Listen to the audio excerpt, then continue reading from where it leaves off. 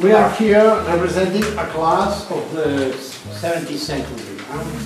Normally, you move, for example, when you close a box or open a box, you make the mostly movements in a symmetric way.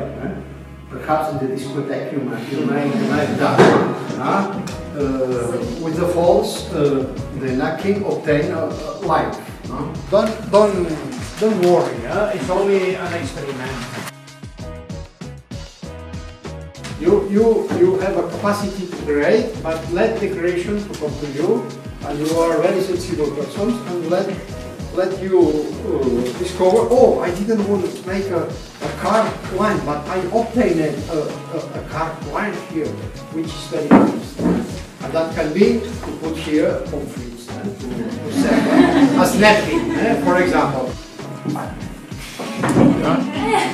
Okay.